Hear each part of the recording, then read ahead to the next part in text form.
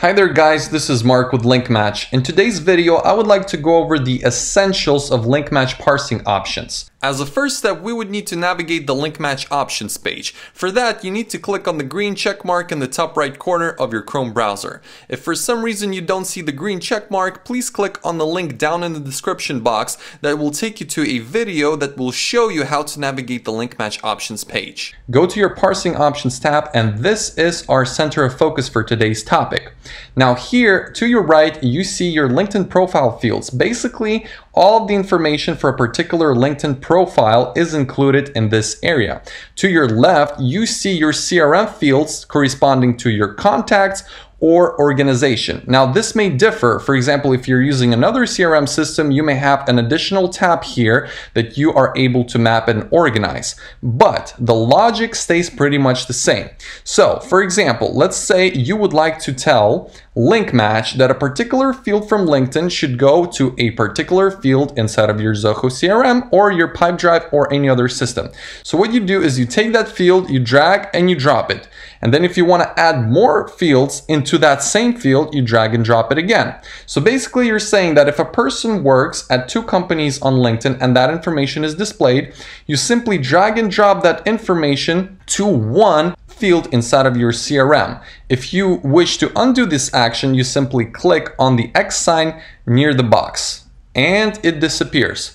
Pretty straightforward, pretty simple. Now let's say if you want to map a specific field like connected date.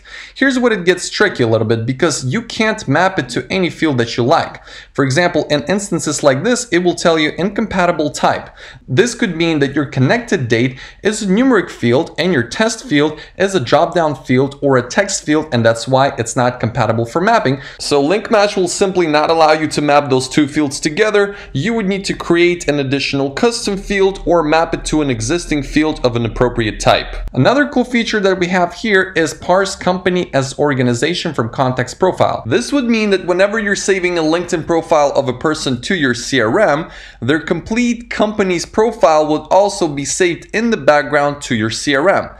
If you have this box unchecked, then whenever you're saving a LinkedIn profile of a person to your CRM, only the name of that company or organization will be saved and not the complete profile. If we go to the Organizations tab, the same logic applies here. You can also have the option to drag and drop the fields from LinkedIn to your CRM. Basically, you're telling LinkMatch how you want the information from LinkedIn to be saved inside of your CRM. And if you want to remap your fields, again, you simply drag and drop it to wherever it's available. If you'd like to map it to a different field, then you can create a custom field inside of your CRM and it will be displayed here. Another cool feature that we have for you that will become very handy for your search on LinkedIn is default values for fields. Now, I went into my CRM and created position title field just for the sake of the demonstration. For example, if I have this use default value checked and select a particular value, this would mean that every time I save a LinkedIn profile to my CRM,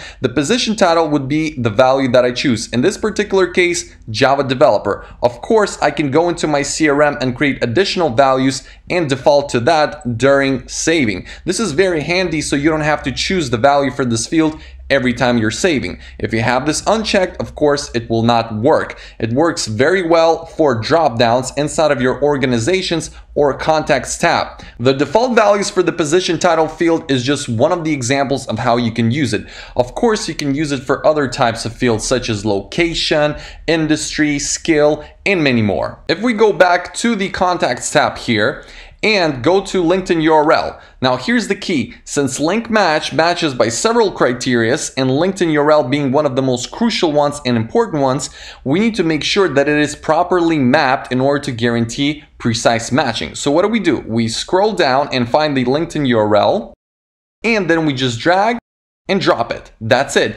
This will guarantee that whenever you're searching on LinkedIn using LinkMatch and you have this LinkedIn URL properly mapped from the options page, it will guarantee a more precise matching. If you do not have a field inside of your CRM titled LinkedIn URL, we strongly recommend you go inside of your CRM and create one, and then map it from the LinkMatch options page. That's it, you guys. We hope you find this useful. If you have more questions, simply go to linkmatch.net and you can contact us either through our chat, our phone number, or email team@linkmatch.net.